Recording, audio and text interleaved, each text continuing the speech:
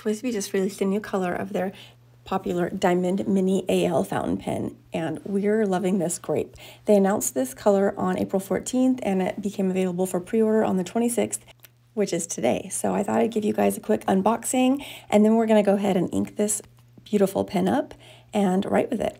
We're gonna ink it up with some Wearingeul ink today. This is I Am a Cat shimmering ink, and the Twsbi piston filler is one of the most popular elements of the Twsbi pens. So this is the piston filler in action, pulling some ink up into the pen. You can use any fountain pen safe bottled ink with your Twsbis. I used shimmering ink here so you can see just how fun it is to see the ink inside of these crystal clear demonstrator pens that Twsbi makes. I pulled a stub nib out, so this is the Twsbi Diamond Mini AL in grape using a stub nib. But the Twsbis are available in the standard sizes in your extra fine, medium, broad, and stub.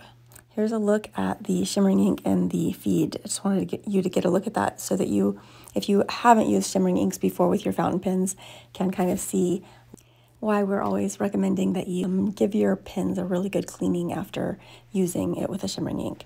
The most common nib for people to get is the medium, but I really have fun with the stub nib just because, as you can see there, you get the different variations in line width depending on how you're holding your nib to the paper. And this is a look at the Wearingeul I Am Cat ink with the Twsbi Diamond ALR stub nib. Subscribe at Pen Chalet and come shopping for pens and inks at penchalet.com.